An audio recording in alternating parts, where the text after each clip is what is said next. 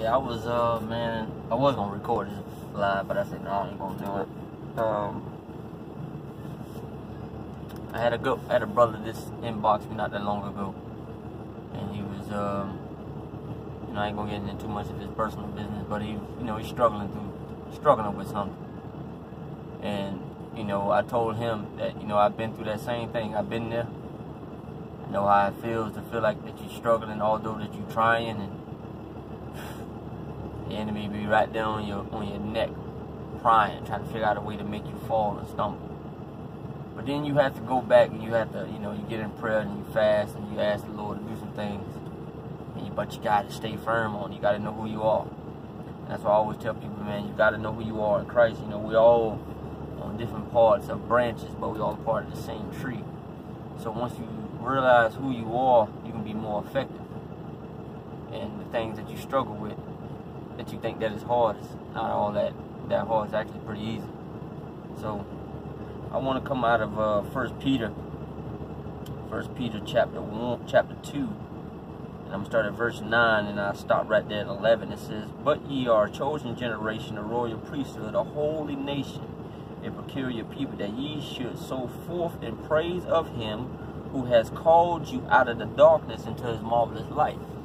So the Father is taking you out of the darkness, which is sin, and it could be, malice, backbiting, unbelief, doubt, fear, unrighteousness, unforgiving, things like that, pulling you out of the darkness and bring you into his marvelous light.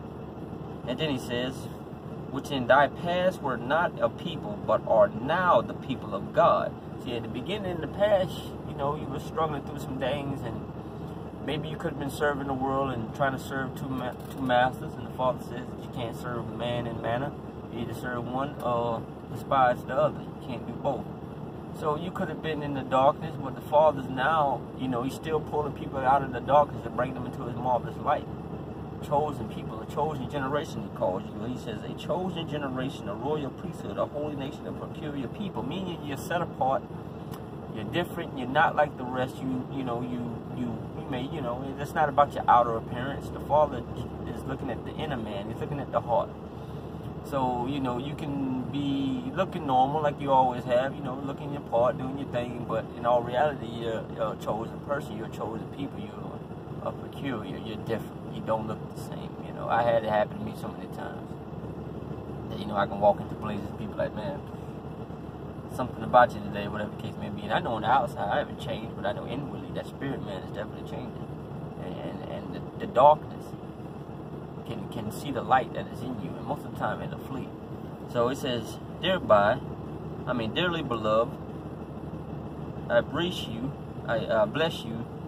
and strangers, and proclaim, abstain from fleshly lust. See, it says, abstain from fleshly lust, which are war against the soul. Fleshly lust is war against the soul. I remember when I used to struggle with watching porn. I used to watch that a lot before I met my wife. And I used to struggle with that badly. I'm talking about bad. And even when I got married, I had to stop. And once the Lord beat me with that, I stopped. And that's what he's saying in that part. He says, strangers, abstaining from fleshly lusts, which war against the soul. Your soul in this fleshly body is at war on a day-by-day basis. You are fighting a fight against the devil every single day. You can walk out that door, no matter who you are. They're coming at the children, coming at the elders, coming at the mid. It doesn't matter who you are, it's out there.